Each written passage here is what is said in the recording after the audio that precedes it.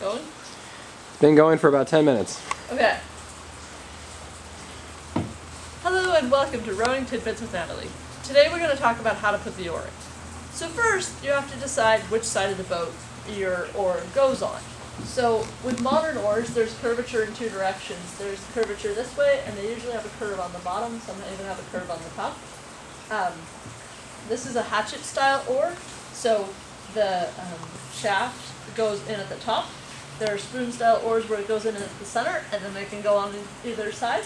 But since this is a hatchet, you want to make sure that the hatchet side is down and the curvature is facing so that when you take a stroke, it will push the water towards the stern. So I've got the bow behind me and the stern in front of me, and this is a port oar and we're on the port side. I have taken off the backstay for easier video purposes, but here's how you put it in. So in order to, I already have this unlocked, so in order to unlock it, you unscrew this here. This is called the oarlock.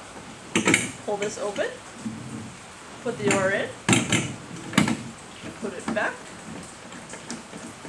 and make sure that's nice and tight so it can't pull out. One thing that's important on boats like this that are older that don't necessarily have a backstay is that you put it in the right direction. You want to make sure that you can actually take a stroke the full way. If you were to have flipped this around, it wouldn't have worked. So I hope this has been helpful in how to put in an oar.